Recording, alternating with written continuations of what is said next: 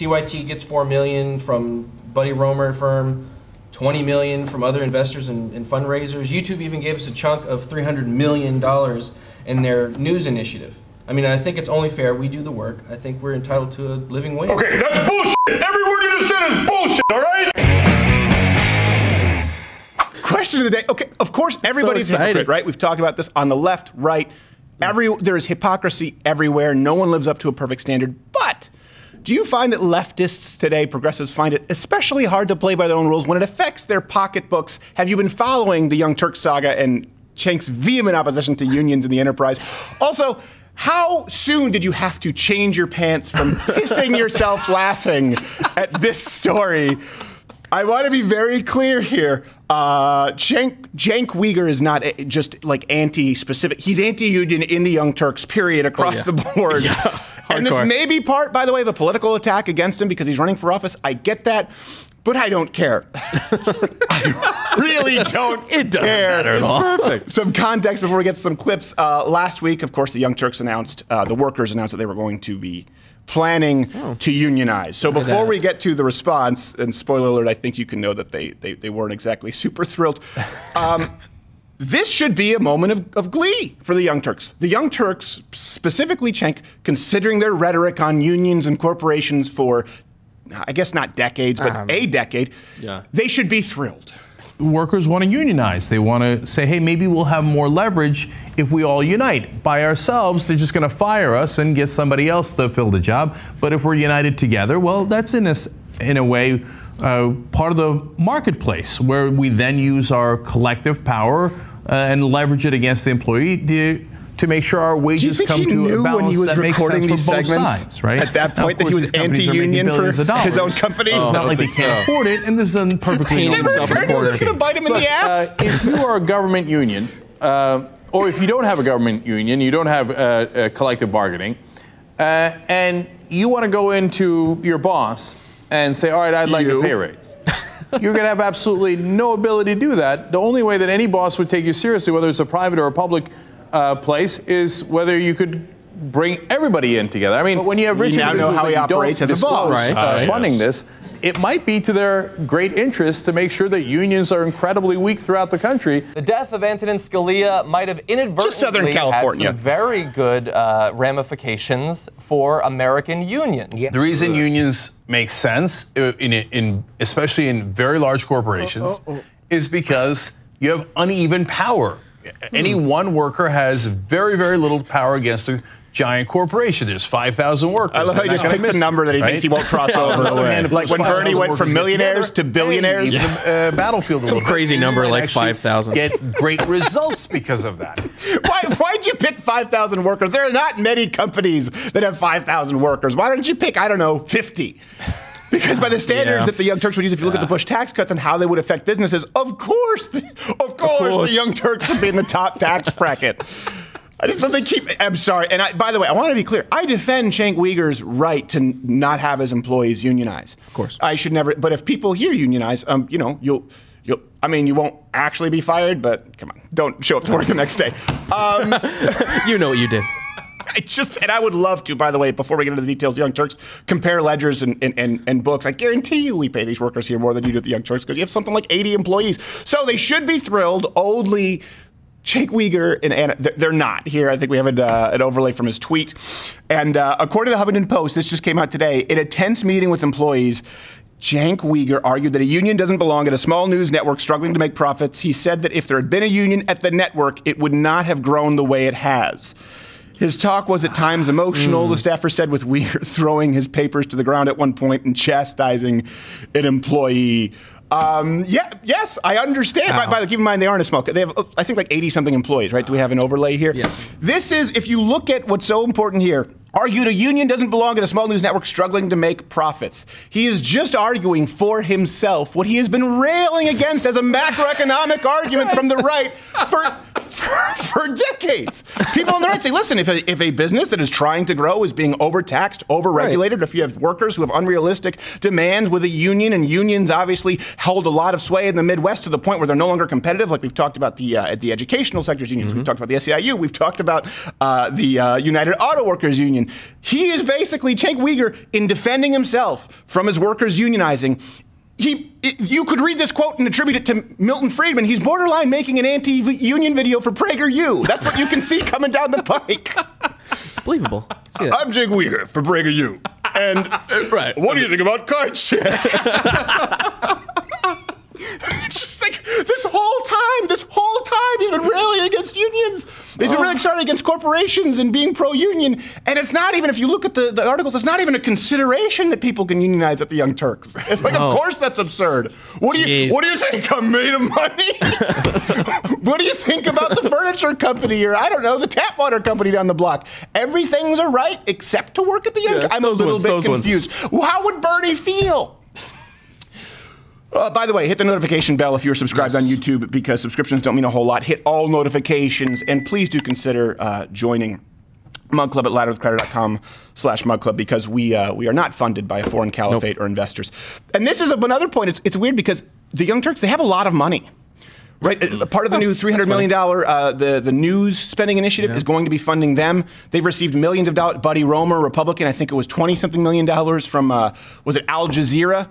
All these things, this matters. They have a lot of money, far more than we have, by the way. We'll get into that in a second. Why is this all important? Because just listen to what Cenk has to say when talking about politicians and corporate money. Like, this isn't just an out-of-context quote. His raison d'etre is to champion the work. Like, the Young Turks is just short of having a hammer, sickle, and fist logo. And then when someone's like, not a fist, but like, hey, how about a high five? Like, never! No, not even close. Here's another clip of him talking about corporate money. They never talk about corporate power. So they say, oh, union's good, because I want the union's donations, I want the union voters, etc. But I don't want to take any risks. As you've taken, who are the unions you've taken the funding from unions. They're fighting with the corporate power, right? And so when you keep taking money from those same corporate interests, am I convinced that you're really going to breathe fire on those guys? I don't. You know what? I'm listening. You have my curiosity, my friend. Another thing in the Huffington Post, Uygur said himself, he was quoted saying that he's a strong supporter of unions, especially at large corporations that aren't sharing profits with their workers. So, Cenk, wow. Do you share profits with your workers? Because guess what? We do here. You know those Christmas bonuses that you get? Pretty sizable. Oh, yeah. Yeah, because we don't know what the profits are going to be. We actually do share profits here. I would love to have a look at your books and see what these employees are being paid. And if there are great workers out there who aren't dyed-in-the-wool leftists, we are hiring here at Louder with Crowder. You can do the work. We're not union, but you'll be paid better and treated more fairly. Another quote. The reality is we're in a precarious position, Uygur said. We're in a digital media landscape where almost no one makes money or is sustainable. Really? First off, now this is your excuse personally, right? On a macro level, you're pro-union, but not you because your company's too small with only 84 employees, and you're not. Well, guess what? We have 15 employees total. No venture capital. We are entirely sustainable. And Young Turks, by the way, you supported us being entirely demonetized. So that's an uphill battle we don't have. What is your excuse with over $30 million in funding and shooting at Google Studios? What's your excuse? How are you not sustainable? It is remarkable to me. We have 20 million from foreign investors, millions from Buddy Roemer, over 80 employees. It is remarkable to me, the lack of self-awareness here, and that they're doubling down. Oh yeah, they're just digging themselves into that ditch. Doubling down, being more anti. And something else, also, we've never taken, I think this is remarkable to me, we've never taken an investment from anyone. Ask me how much I own of Louder with Crowder. How much do you own it? 100%. Wow. 100%. So I can make these decisions. We've always had licensing agreements or partnerships like we have with The Blaze, where they can handle back-end and software, and they have a new app up now, by the way, that's great. And you get people like Dave Rubin and all these other shows over there at The Blaze. But no one has ever come to us and given us 20 or 25 million, certainly not a foreign caliphate, and saying, well, hopefully we get our money back in 10 years. We've never taken on that kind of financial burden. We have fewer employees. We have, obviously, as you know, Young Turks, greater traffic than you do right now. And we are entirely sustainable. So the justification is predicated on, well, listen, we can't unionize because we haven't made enough money yet, and nobody's making money online. No, hold on a second. We are funded 100% by mugs. And we're sustainable, and we're growing. And we don't even have people here talking about how they need. What are you doing that they need a union?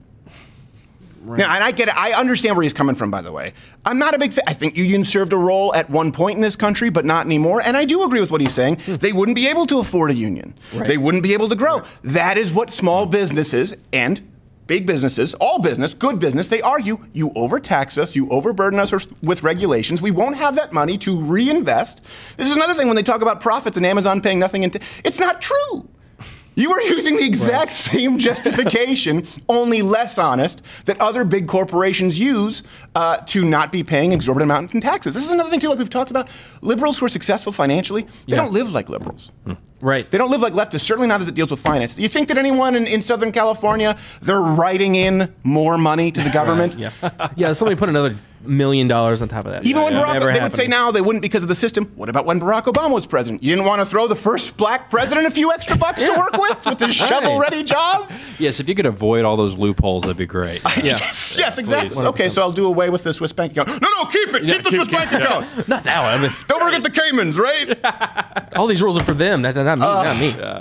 I don't think that Cenk Uygur should have to have a union. I want to be very clear. I'm defending his right. But the hypocrisy knows no bounds. And I would very much, if Young Turks wanted to have a third-party company, compare books as to what percentage of, since apparently the Young Turks don't understand profits, what percentage go to employees here versus there, what's fair, who's being treated more fairly. It would bring me great joy, but I don't think it's going to happen.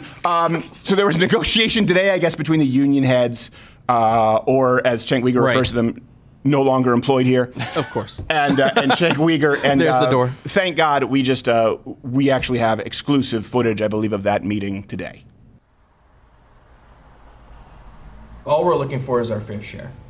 TYT gets $4 million from Buddy Romer firm, $20 million from other investors and fundraisers. YouTube even gave us a chunk of $300 million in their news initiative. I mean, I think it's only fair we do the work. I think we're entitled to a living wage. Okay, that's bullshit. Every word you just said is bullshit, all right? Everything. It's bullshit. What would you people consider fair? I mean, a tiered profit-sharing initiative. That's bullshit, okay? You're bullshit, all right? What Mr. Uygur means is that your demands are at least somewhat unreasonable. That's right. Let's see, so you didn't invest in the creation of the company, you didn't take any risks, you're employed, and you're getting paid accordingly. That's right. That's absolutely right. Okay, well, what about a raise for all the extra work we do? And what extra work would that be? We have to light Mr. Cenk. It takes a crew of at least 10 people, 4 hours pre-prep. That's bullshit, okay? Every word you just said is bullshit, all right? And we have to cover half the mall? What, this mall? Yeah. You see that mall? Yeah. So that's bullshit work! You didn't cover up that mall! I told you to cover up the mall, and still that's bullshit!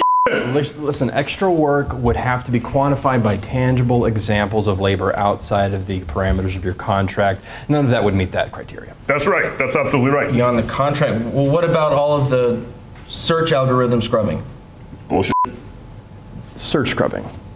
Yeah, he has a search scrub all the results for Armenian genocide denial. Bullshit. Yeah, and then he makes Anna say on air that he's addressed it and move on, but he's never addressed it. Okay, that's bullshit. You're bullshit. This one's bullshit. Did it happen, though? Did what happen? The Armenian genocide? That's a trick question, right? And that's bullshit. That's a bullshit question. Okay, listen, this is all bullshit. Okay, all of you are bullshit, right? Anna's Armenian, she's perfectly fine, okay? And her grandmother came to the studio and she's fine. You tell me how there's a genocide when there are all these Armenians and her dad is perfectly fine. It's bullshit. You're all bullshit, okay? So healthcare and overtime at 2.5? 3.5 in dental. We can do that. Hey there, YouTube viewer, you know the drill. Just click one of these other videos in a box playing up here. And I mean, there's an actual box. I don't, of course, mean that in the feminine, it's a slur, but that, of course, I don't mean box because men can have boxes too, and I don't mean to say box. I just, that men can, there's like a DC outlet and an AC outlet, and they can be either one that they choose depending on the electrical current or the charge of ions, I think.